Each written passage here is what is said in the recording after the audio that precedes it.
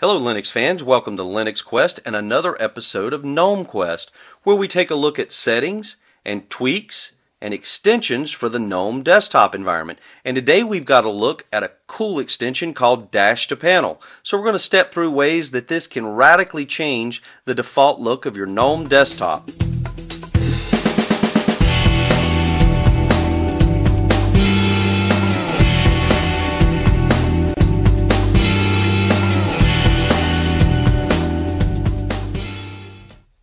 So while Dash to Panel is easy to set up and put in place as far as extensions go, it can totally change the default look of your Gnome desktop, which we see here, where you have your traditional panel at the top, as well as a panel here at the left with quick access to the full screen launcher and your favorite icons. Now in this case, I've changed the look of the icons and the wallpaper, and I do have an extension that adds some extra functionality up here in the top panel, but beyond that, this is your typical overall look of your typical Gnome desktop.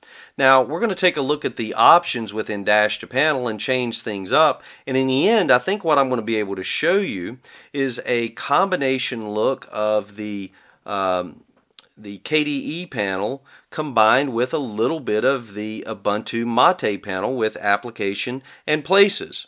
So alright, let's jump into the Gnome tweak tool, and from there we're going to go to extensions. Now I've got videos in the Gnome Quest series that step through both the options within the Gnome tweak tool as well as how to go in and set up various extensions. Alright, so the first thing we're going to do is we're going to turn off the Dash to Dock, which is this panel here on the left. Now you'll see that that immediately disappears, and now we're going to turn on the previously installed Dash to Panel. Now immediately you'll see that the icons that were in the panel here on the left have jumped up here to the top panel, and this top panel has also enlarged based on the icon size that we have within the Dash to Panel settings. Now you'll see here you still have your application launcher for full screen apps, and you also have your activities button or toggle to put you into the full screen activities mode. Alright, so from there we're going to jump into the settings within Dash to Panel and really give this a different look. Alright, so into settings you're going to see 4 tabs. The first one's position and size. The second one is behavior. The third one is appearance. And the fourth is about, which takes us to Dash to Panel version 6.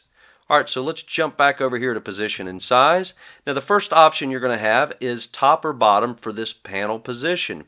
It would be nice to see left and right here, but I'm really happy to see bottom because that automatically totally changes the way the Gnome desktop looks. Now our next option here, I had previously bumped up to 64 for the purposes of the video because you can see this a little easier, but we're going to adjust it down in just a minute. But before we do, I want to point out another option here, which is the dots indicator for running applications, and maybe you can see that right now it's on the bottom.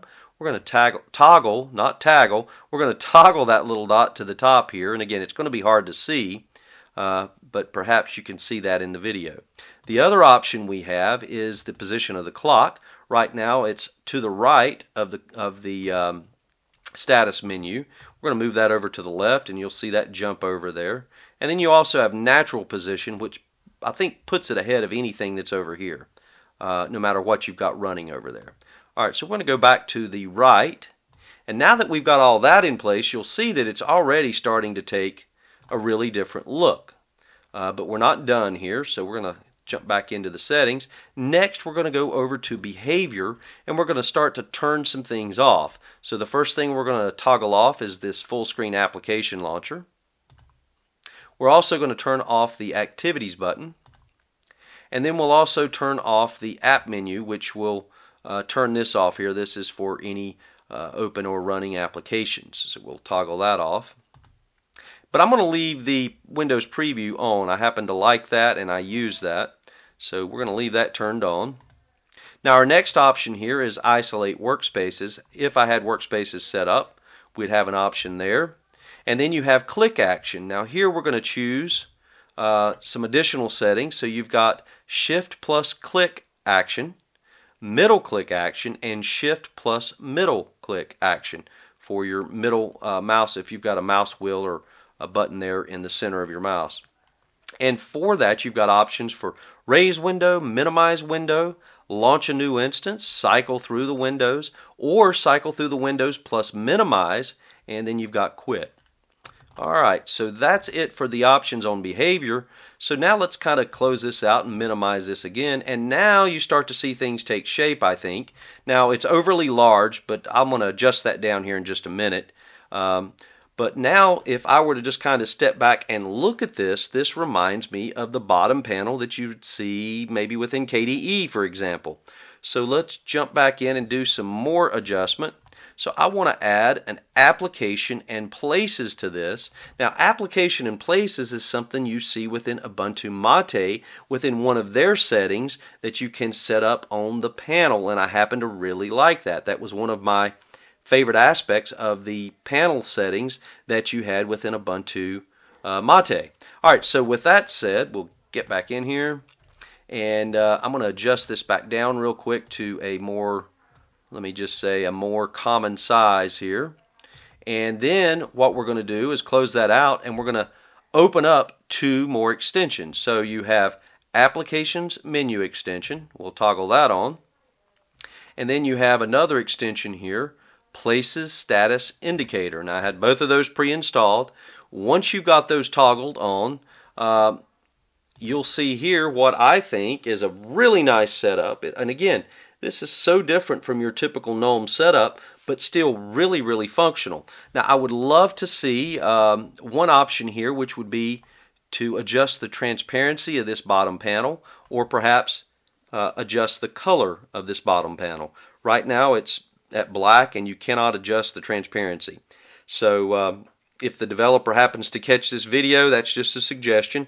Now let's jump over here and look at Application Launcher. So this is a simple, straightforward application launcher where you have categories on the left. You still have Activities Overview here, and then your applications on the right. It's fast, fluid, and it's never given me any problems. That's one of the reasons I like it. Plus, I'm a desktop user as opposed to touch interface user, and so for that, it works. The other thing that we added here, the other extension we toggle on, is Places. And this gives you quick access to Home, Documents, so on and so forth, Computer, any favorite folders you've set up, or Network folder. So all in all, I really like this combination. So far the extension has been rock solid, job well done. And speaking of that, let's jump in here and go to Extensions. I want to give a shout out to the developer. So we're going to do a search for -2 panel. And with that said, we'll click there. You'll see a description of what the extension does. You'll see these high marks here. The lowest I've seen without clicking through everything is 4 stars. I mean, this thing is highly, highly rated. And rightfully so. So shout out to JDE Rose 9 or Jetta Rose 9. Hopefully I didn't butcher that too bad, but thank you for your hard work on this extension. It is absolutely awesome, and I'd say that the one thing that could put it over the top, or maybe two things that could put it over the top, that would be left and right position and the ability to adjust the transparency of the bottom panel, or the panel, wherever you put it. So a couple of suggestions for you there, but great work, and thank you for that work. Alright, well I hope this helps you in your quest to tweak out and customize your GNOME desktop. This extension has really, I think, brought me to a level where now I'm kind of pulling in things that really just keep me using the GNOME desktop, which is a real surprise. Yes, I'm drawn to KDE and everything that's going on there, but when you've got something that's so configurable and works so well, it's hard to leave it. Anyway, that's it for now. Hope this helps. Thanks for watching, and we will check you later.